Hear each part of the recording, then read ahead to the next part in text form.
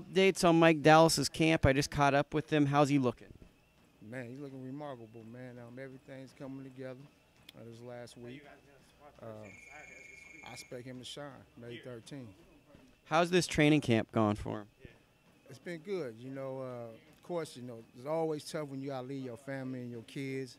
But, that's a sacrifice a lot of these boxers make, They got to dedicate themselves completely to the sport, to their craft. And he came out here to the Bay Area from Bakersfield.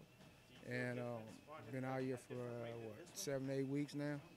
And every week he's getting better and better. Ava Knight just picked up a win in Mexico. How was that, and how'd that camp go, and how was the fight, and how'd she look? She looked good. She got the win. That was the most important thing. But, there's still some things that I feel like we need to work on. And as a coach, I see these things, but everybody around her or around us, said that she looked real good. And the promoter was pleased with her performance. But we expect a world title fight with some of the big names in Mexico.